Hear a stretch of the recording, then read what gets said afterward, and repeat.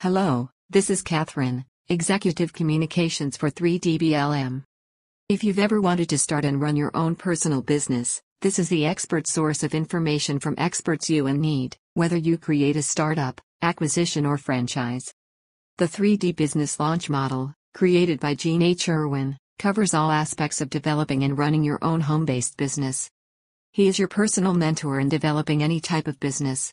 This podcast will greatly add to your understanding of all matters relating to your own home-based business. Thanks, Catherine. Hello, friend. This is Gene Irwin, founder of the 3D Business Launch Model, designed to help you discover and create your perfect own home-based business. This episode number 2 is focused on one thing. Exactly what business do you want? Because of the amount of content this podcast covers is such a broad spectrum, we are breaking it up into 4 different subparts. Part A, what type of business do you want? Part B, examples of self-employed and home-based businesses. Part C, examples of franchises under $50,000 and up to $100,000. And finally, Part D, examples of annual income per type of business. When you complete all 4 parts of the podcast, you'll have a very good idea of which type of business you want to do. You will know what self-employment and home-based businesses look and feel like. And you'll know how much this is going to cost. And finally, what should your average yearly income be from over some of the more popular 40 different and home-based careers. I'm your host, Gene H. Irwin, founder of the 3D Business Launch Model with over $275 million in creating businesses large and small. Let's get started on podcast number 2, What Business Do You Want? Hello, this is Gene Irwin, founder of the 3D Business Launch Model. This is our first podcast and video installment of topics to address the question, what business do you want? But because we're using third-party content, it's important you understand contents of this material may not be reproduced or disseminated for any reason without the express written and direct consent of Global Funding and Acquisitions Corporation in advance of such reproduction or use. References used in this material are the copyright and ownership of the companies so referenced. See their website for details. Global Funding or Gene H. Irwin are not responsible for the accuracy or content of referenced companies or products. Hello, friend. If you recall, the topic for this podcast was going to be self-employed businesses, home-based businesses, top franchises under $50,000 and top franchises under $100,000. But in some of those cases, we were waiting for approval to use third-party content for self-employed businesses. As such, we're still waiting, so we are going to use our own examples and definitions to help you understand the top self-employed businesses and so forth by using something called how we define the type of business for your consideration. Some of you may recall that I have looked at over 3,000 companies in order to acquire them for an investment firm or from companies who wish to acquire them to expand their business. In the process of doing that, I've evaluated, as I mentioned, thousands of companies from less than $5,000 a year in revenue to more than $100 million a year in revenue. And the challenges that they face are similar. However, there's approximately 8 or 9 different types of businesses that fall into categories that are fairly easy to spot over the decades of my life. And I wanted you to understand what those types are because most likely your home-based or self-employed business is going to fall into one of those categories. So we're going to spend the better part of this podcast explaining to you what those types are so you can understand how to take advantage of my counsel to you. Better understand how this is going to work, I'm going to call out each of the 8 different types of self-employment targets for your consideration, and I'm going to spend great detail with each one of those areas so you can get a feel for what type of businesses are available in that particular category or type, and then we can decide together how to best approach that for your particular situation. So in our opinion, these are the following business categories that we look at as probable self-employment targets for your consideration. So let's both do some homework. The first one, A, service businesses. Service businesses are defined by things like hairdressers, groomers, landscape, elder care, medical treatment, senior care, home services, child care, and so forth may be required of licenses for the individual and the facility. The next As B is installation and repairs. Things like HVAC, which stands for heating, ventilating, and air conditioning. Plumbing, auto, home, equipment, handyman, most are bonded and insured, some are licensed. The third one is construction. These are home builders, heavy equipment, subcontractors, sheetrock, bricklaying, almost always licensed and almost have a very expensive equipment. Number 4 are direct sales, like business to consumer, business to business, product sales, some commission only, such as real estate agent or insurance agents, and most of those are licensed. Number 5, consulting, just like we are tonight, online teaching, coaching, speaking, tutoring, training online, expert mentoring, and in-person on-site consulting. Number 6, transportation, think Lyft, Uber, hauling, delivery services, DoorDash, aviation, etc. Number 7, e-commerce, anything online or e-commerce products or SaaS, which means sales, which means software as a service sales, blogging, podcast, videos, website development, software, drone services, online courses. And finally, number 8, consumables. Think of these as restaurants, food preparation, consumption, fuel, entertainment, sporting events, music, dance, or theatrical concerts. Now, with all these different types of businesses for your consideration, we're going to take a look at each one of those in particular. Then I'm going to give you decades of experience of hindsight and insight as to what kind of business it means, what kind of challenges you're going to face. So each of those 8 areas, I want you to remember the ones that are most important to you, and if necessary, take some notes or give me a call. Give us a call here at 1-800-750-8767. And we'll walk you through some of those steps, or you can contact me through our email service, which isghigfac@aol.com. So here we go. We're going to start now and going into detail in these various types of services, one of which is certain to be of interest to you. The first type of business we're going to look at is something called the service business. As I mentioned, these are things like hairdresser, groomer, landscape, elder care, medical treatment, home services, senior care, child care. Some of these may be required to be licensed. Here are my thoughts and insight for you personally about the service industry. They have the following requirements in most instances. Number 1, you most likely need a convenient place to provide that service and to store supplies and parts. Number 2, some services require licensing of person and in some cases the facility. Number 3, service time slots are subject to timing interruptions. How many of us have been in a waiting room and wonder why in the world it's taken so long for them to see me?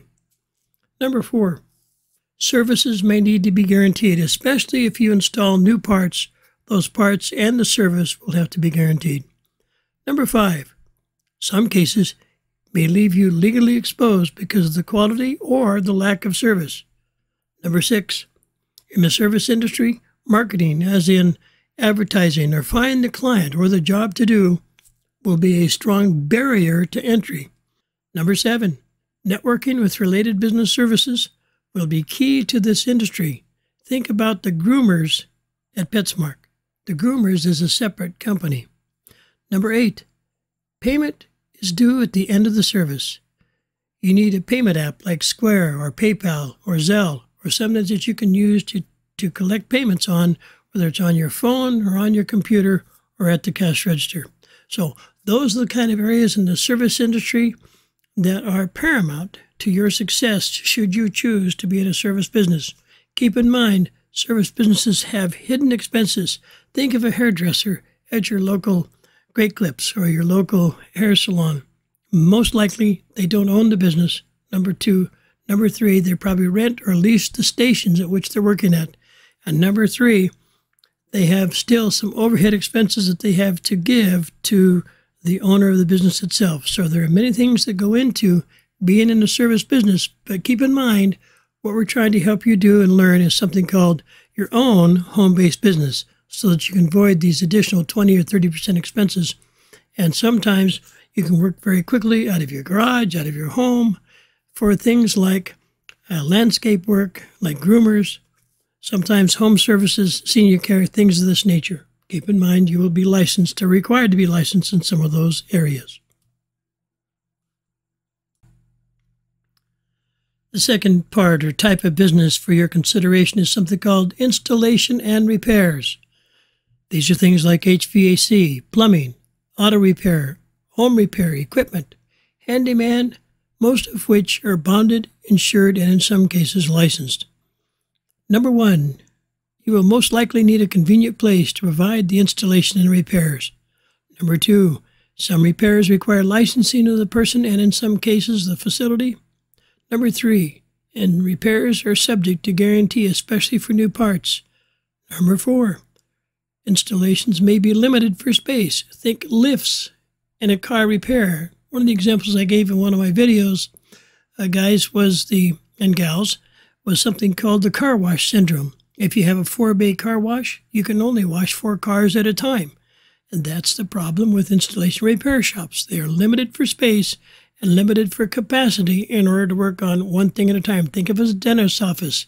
Some of these larger dental offices, if you notice, will have 4 or 5 or 6 chairs, but the dentist rotates from one client to the other. He doesn't work on all clients at the same time. He works on them in sequence and has teeth cleaning in one area, has x-rays going on in another area. He has extractions and things of this nature, all of which are lined up in sequence so that his time is more valuable as he works from one client to the next. And that's basically what he's doing. He's running an installation shop. Okay? Here's an interesting thing about installation and repairs. Now, I want you to think about your own home repairs, whether it's the cable man person, whether it's the person that comes in to do any work at your home or your office. Installation repairs are almost always, and I mean always, aren't done on time, nor are they convenient. Installation repairs will need parts sometimes not available, which requires disruption of home or disruption of business. Think plumbing situations. Number 7, unfortunately, some installers are not well trained. They leave the area in a mess and sometimes are rude to homeowners and business owners. And finally, number 8, do you really trust your mechanic? Because repair people have a very low trust and respect value from the consumers. This is an installation and repair business that's designed to help and solve some of the problems mechanically with things like your air conditioner, your plumbing, your auto, your home, and so forth.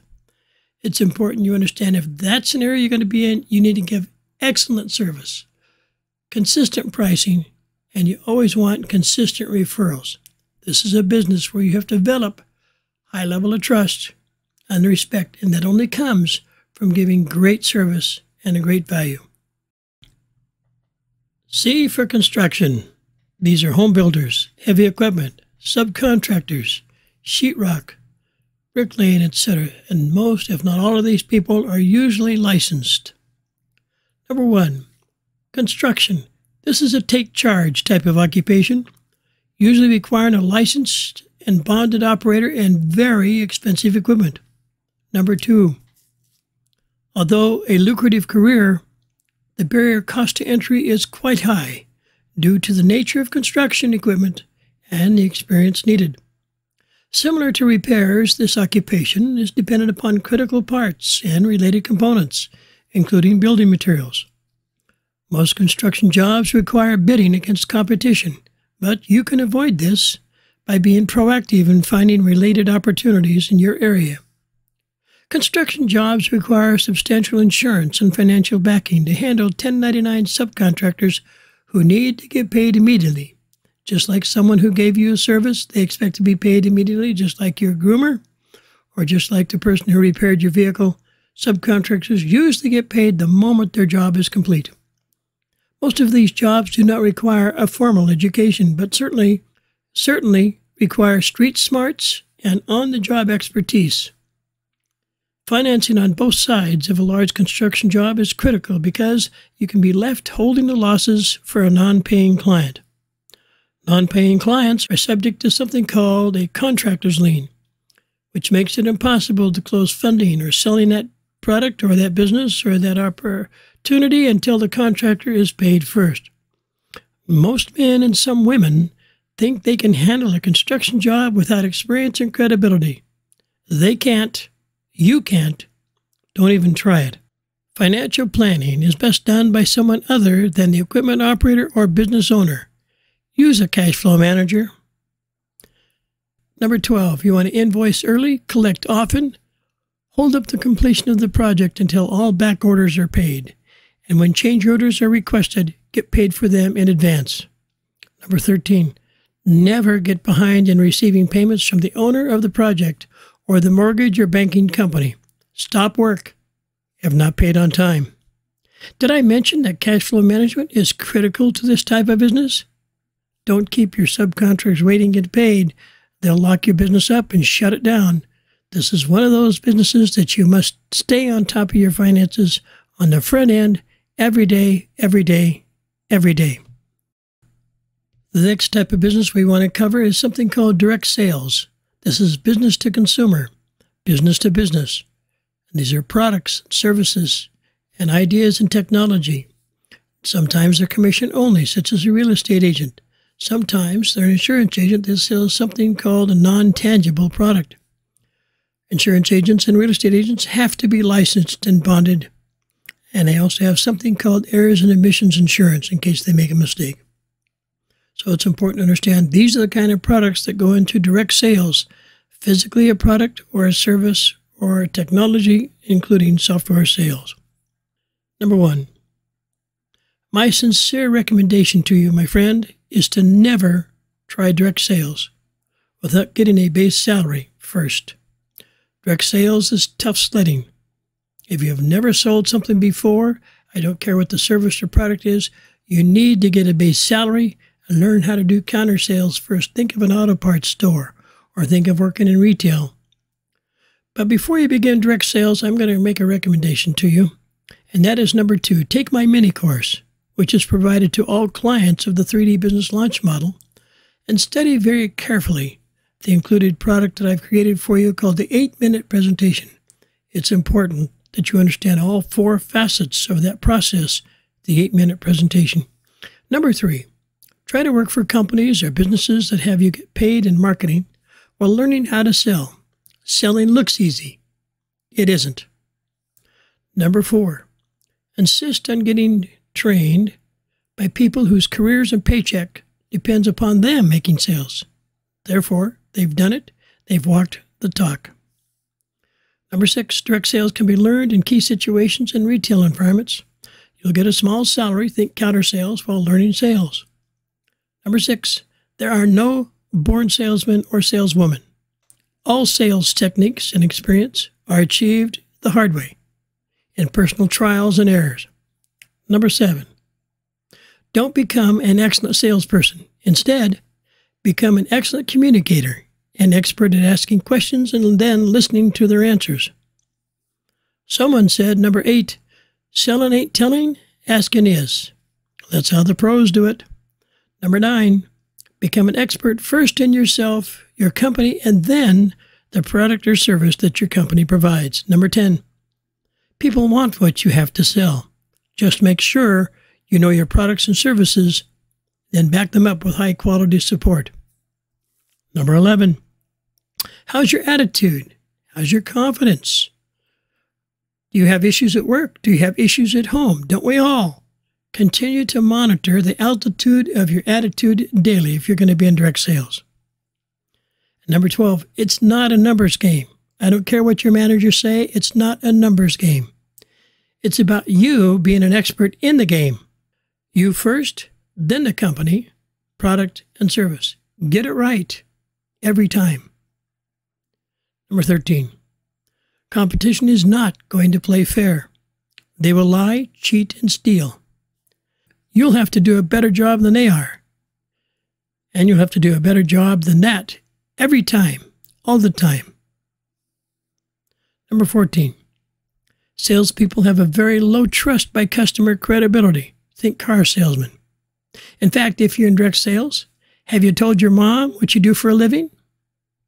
And number 15, to prove the lack of trust in salespeople, let me ask you this question. What do you say when a salesperson approaches you? Probably something like, just looking. See what I mean? We're a little more than halfway through what we call our types of businesses for your consideration. The next section is E, considering consulting. What is consulting?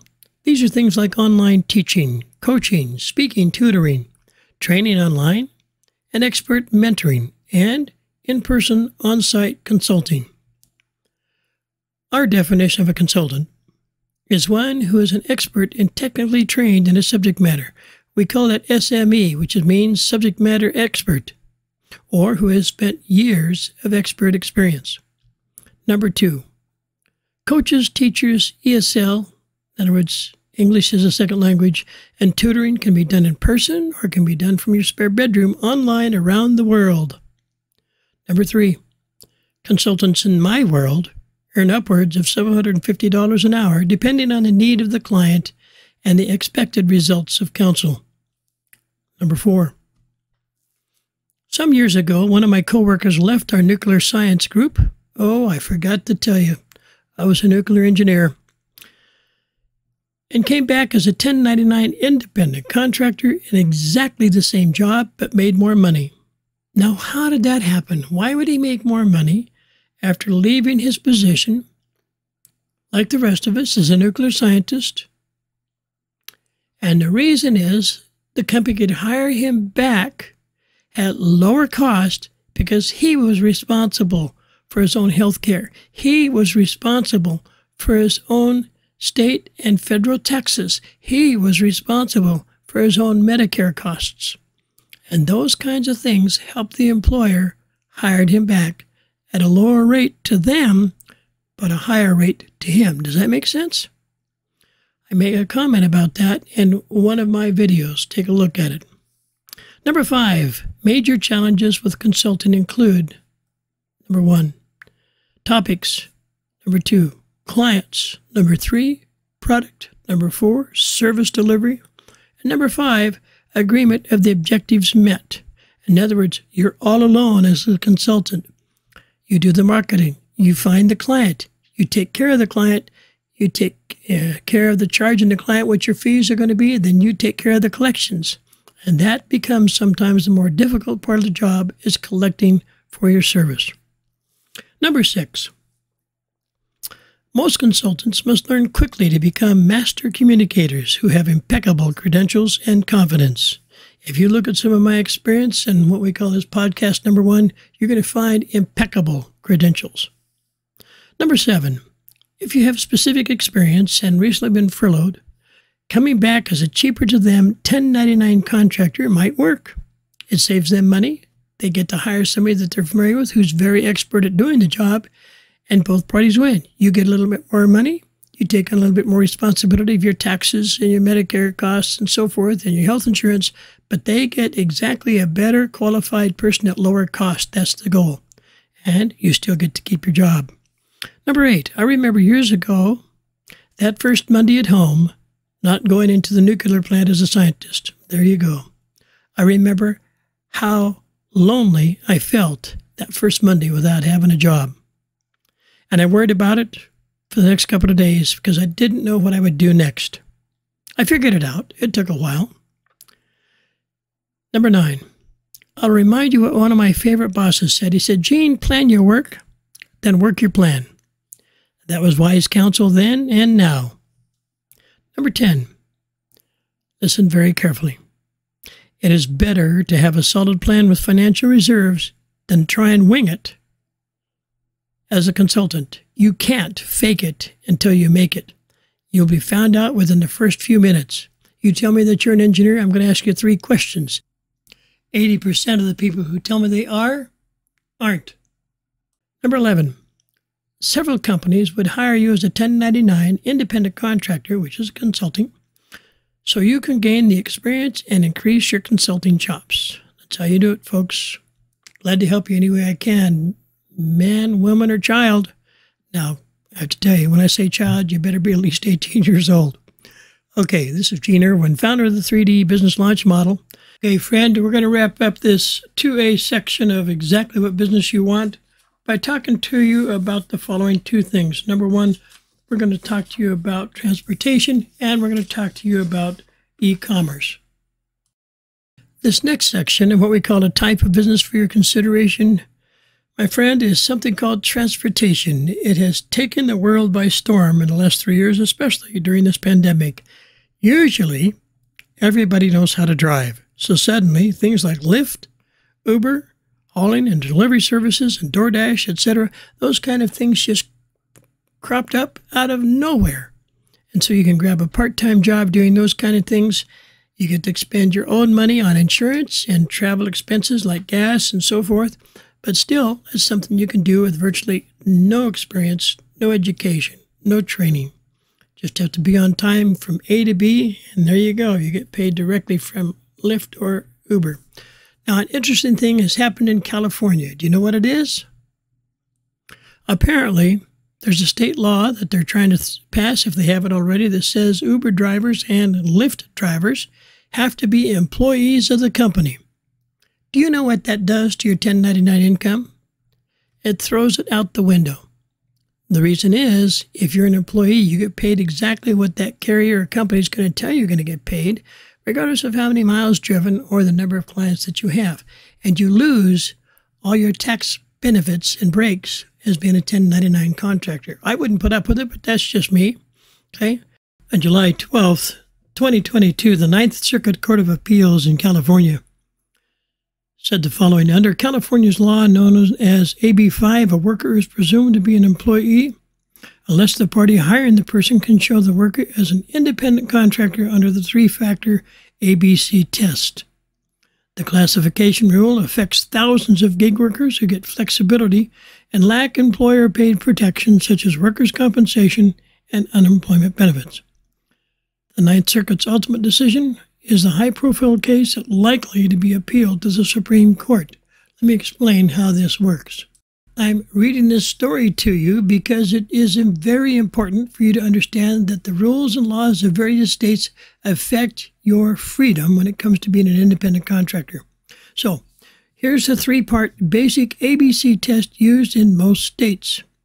An individual performing any service shall be considered an employee and not an independent contractor unless, and here's what's interesting, you're guilty unless you're proved innocent.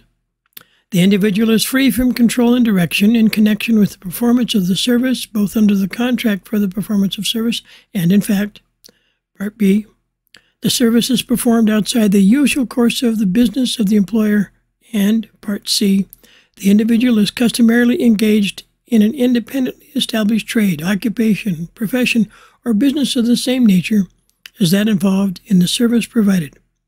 What this means is that a worker providing services is deemed an employee and not an independent contractor unless they meet all of the three ABC prongs. Conversely, if they meet all three prongs, they are deemed an independent contractor, not an employee. So you're guilty until you're proven innocent, at least in the state of California and some others. I think it's an affront to your independence. I think it's an affront to your freedoms. But that's just my opinion. I've been on 1099 for so many years and so forth that I can't even imagine what it's like to work for somebody else. And I'll explain to you a little bit later in this podcast why that's the case. I'll take a minute now and tell you why it's the case. I am certainly convinced, and hopefully will convince you, that people that came across the puddle, meaning the Atlantic, approximately 300 years ago, left family and friends and their country, and in most cases came over here looking for a new life. They came over here looking for an opportunity to have their own land and their own homes and their own challenges ahead of them. And they literally risked life and limb to come here. And not one of those people, when they got to shore, said the following: I sure hope I can find somebody who wants to hire me so I can work for him. That's right. There were no people on those ships hoping to get hired by somebody else when they got over here. That's my point. So when I grew up in a self-employed family, I didn't know any better. That's all I knew, is how to be self-employed. I eventually got hired by people, and yes, I actually worked for the company for, 20 years, I guess.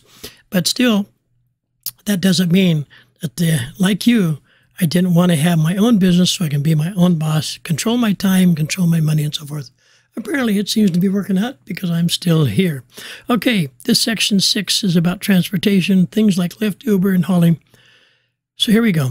Here's my insight on the transportation business. Number one, without guaranteed contracts such as an over-the-road semi-truck driver agreements, this is a very low-income opportunity.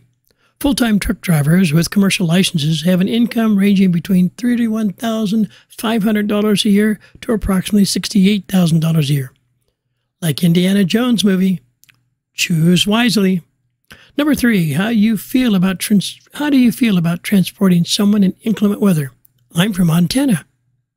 Snow is often 4 to 6 feet deep and 20 degrees below zero. No thanks. Number four, some transportation jobs, such as Lyft and Uber, require you to use your own vehicle. Is it in good condition? Would your mom ride in your car with you? Number five, some individuals and companies do quite well in developing a hotshot delivery service over time. If you do that, I suggest that you get a good device to help you with your navigation. I also suggest you find good routes and kind police. Number six, the first major use of airplanes in the United States was for the U.S. Postal Service, and it quickly delivering mail nationwide, causing the demise of the Pony Express to go out of business. Number seven, perhaps you want to compete with FedEx, UPS, or USPS. For those of us that don't have any idea what USPS means, it means the United States Postal Service, which in fact is not a federal company. Anyway, be something like Amazon delivery. Anything's possible. My neighbor has daily clients pick up their packages over there at their home. I wouldn't want to do that. Number eight, transporting is not a very technical job, but sometimes routing software may be needed to maximize profits and minimize cost of time and fuel. And finally, just an aside, my brother-in-law spent over 40 years driving for a little-known company called UPS, United Parcel Service. He's seen technical changes over those decades, and in the process of doing that, did extremely well for him and his family. And in the process, he found out, and they found out, that primarily they turn only in one direction when their routes, so they can minimize the risk of injury and the risk of accidents by managing their time. Finally, they started putting onboard computers on every single truck, and that individual driving that truck had to keep track of literally every minute of every day in their transportation costs, as well as their transportation times from place to place. That's kind of like Big Brother in a serious way. Anyway, just my opinion. My friends, we just have two more areas I'm going to cover on this podcast. We'll give you some additional insight and information as we go along, but I want to talk to you about right now. Number seven, we want to talk to you about e-commerce. E-commerce is everything to do with online sales. It doesn't matter what it is. If it's online, it's e-commerce. These are things like software as a service, sales, blogging, podcasts, videos, website development, software, drone services, and online courses. I'm sure there's some others that you can think of, like TikTok, whatever that is, and services to individuals. We'll go over probably 30 or 40 different company opportunities for you, various businesses you can run right out of your home. And you know that there's some very successful bloggers. You probably have friends or family in that business nationwide that just love to talk about topics. That's fine. Guess that's what I'm doing, isn't it? Podcasts for 3D business launch model and how we define a type of business. The second to the last portion is something called e-commerce. Here are my thoughts. Number one, the majority of the products and services in the e-commerce sector are consumed products and virtual in nature, such as courses. Number two, with literally millions of websites and videos uploaded daily, the consumer challenge is finding authentic and valuable content resources without getting ripped off through hackers. Number three, anyone with a smartphone or laptop can begin a blog, podcast, video, website, software, and online courses. The cost of entry is low. With the cost of entry also comes the cost of exposure to your business, to your family, to your location, and the privacy of your home and your business. Be very careful with what you do in the e-commerce work. Make sure that your work and your development and so forth is sound. Make sure that you put the necessary software compliance areas in place so that you're protected legally as well as financially. Number four, Although larger companies use SaaS or software as a service, initial clients don't want to use cloud storage of their confidential data. Number 5, as I mentioned, security risk is high in this particular business segment, and expertise is necessary to maintain client protection. Such protection is costly. Number 6, pundits abound on every topic, on every distribution channel. Unfortunately, the use of civility in discourse is long gone from our society. Number 7, online interactions have replaced and displaced face-to-face conversations. People forget that facial expressions and body language count. Number 8, professional crime syndicates troll the World Wide Web for targets, and your business data is always at risk. While you think you're safe, you aren't. Number 9, in spite of the risks and inundation of data, the internet and access to information, products, and services worldwide is nothing short of remarkable. And number 10, e-commerce is a true ABC market of opportunity and risk. ABC. Always be careful and teach your kids about stranger danger online. Folks, you just got to police that all the time with your kids and ourselves. We need to be very cautious what we're doing. We need to be careful of the type of people that we rely on, and hopefully you can rely on my experience and technology experience and success in coaching hundreds of people around the world. But you do need to be very careful who you're talking to and who you're listening to, and I hope that you find the very best in the materials we're trying to provide to you. You can go online and find some of the books that I've written. You can go online and find some of the videos I provided to you and others, and I do that free. Well, let's see. We are on the end of this podcast here in just a second. In the next section, for this section A of podcast, where we talk about what kind of business do you want? We're going to kind of complete section A that talks about what type of business do you want for your consideration. We're going to talk about something called consumables. In this final portion of section A, where we talk about the type of business for your consideration, we're going to talk about the 8th portion of it, or 8th type, called consumables. Now, what's a consumable? Well, think about it for a minute. We are customers, but we're a consumable nation in a consumable world. We consume things. We buy gas, put it in the car, and we charge it up with electricity and drive down the road. But eventually it runs out, and we have to recharge it or fill it up again. We go to a restaurant, have dinner. The next day we're hungry, got to do that again. We go to lounges, food preparation. We have consumption of products and services like software. We need fuel. We need entertainment. We go to sporting events, music, dance, and theatrical concerts. All of these kinds of things are fleeting in nature and not permanent on the shelf. In other words, once you have a need and you serve that need, you no longer have a need. In other words, you just came home from a wonderful 4-course meal. The next thing you need is somebody say, listen, let's go out and have dinner. You say, I just got home from dinner.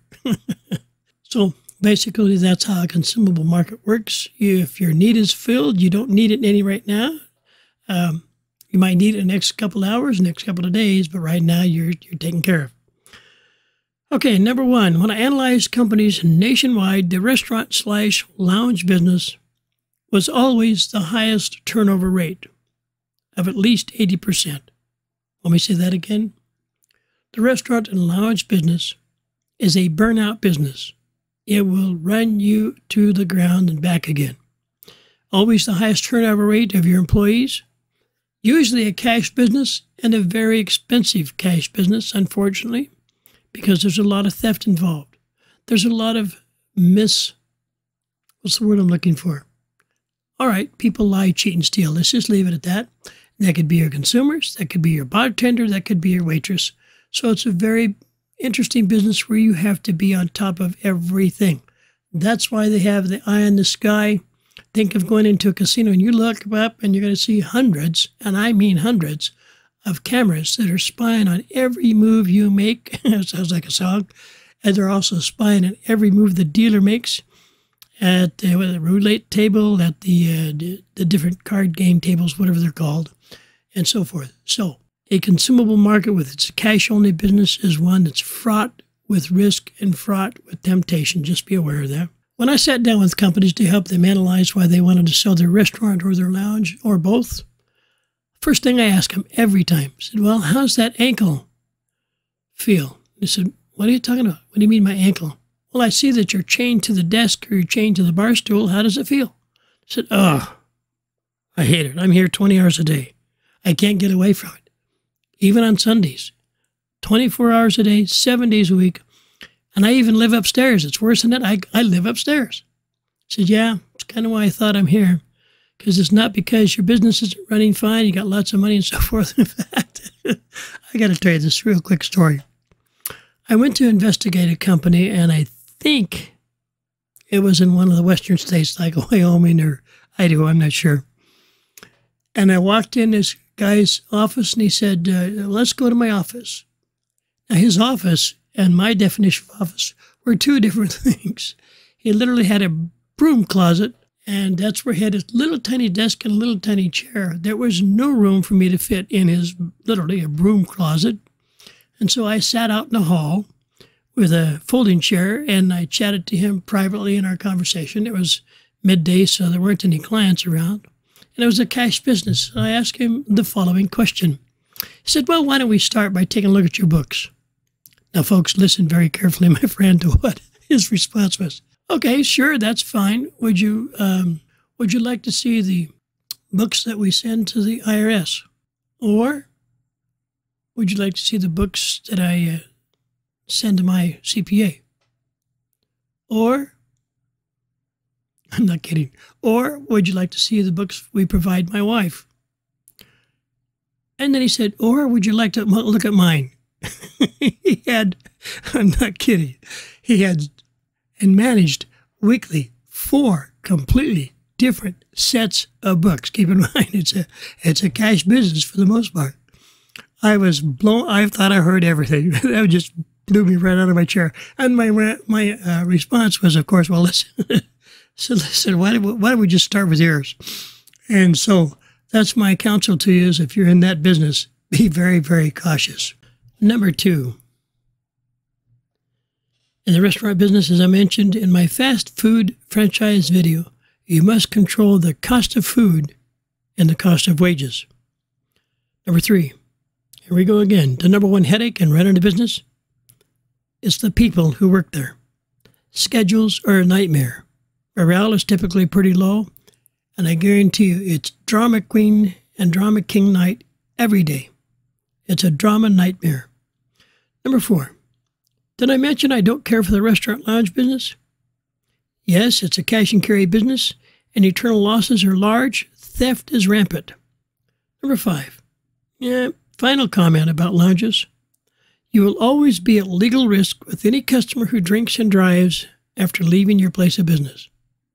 Be very, very careful that your liability insurance is protecting you, your company, and your assets if this is the business you want to be in. Okay, I lied to you.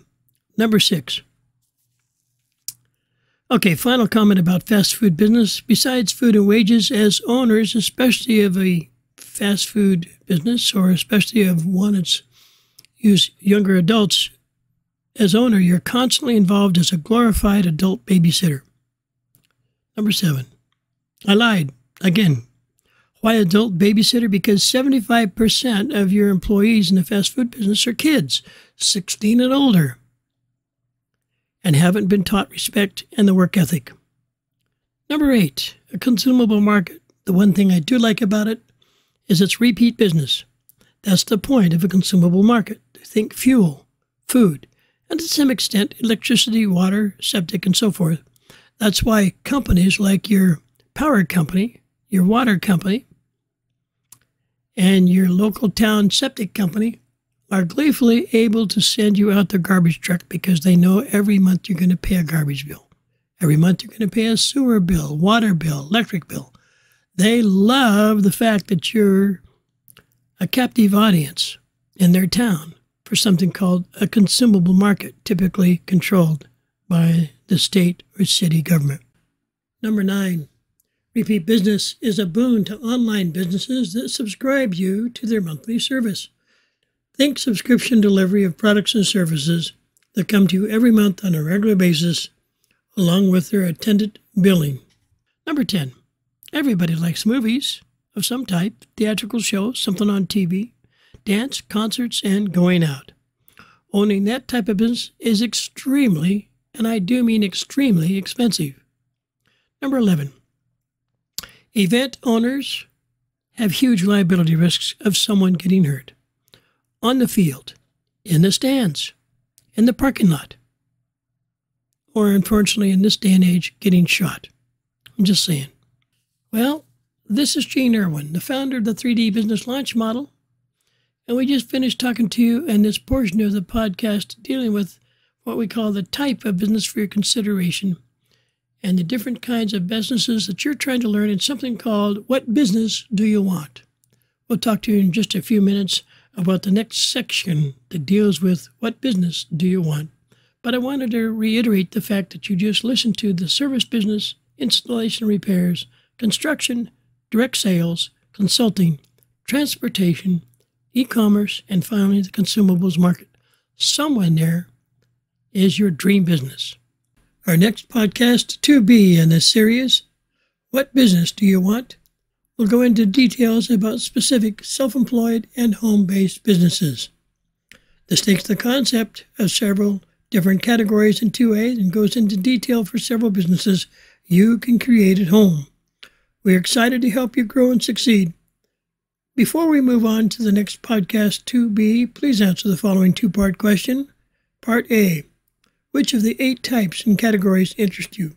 And Part B, what is your specific example of business focus at this time? Please email your response to us atghigfac@aol.com and put response type of business in the subject line of your email. Or, if you'd rather leave us a short message, do so at 800-750-8767. We'll try to respond to each of your comments as time permits. This is Gene Irwin, founder of the 3D Business Launch Model, and helping you develop and own your own home-based business.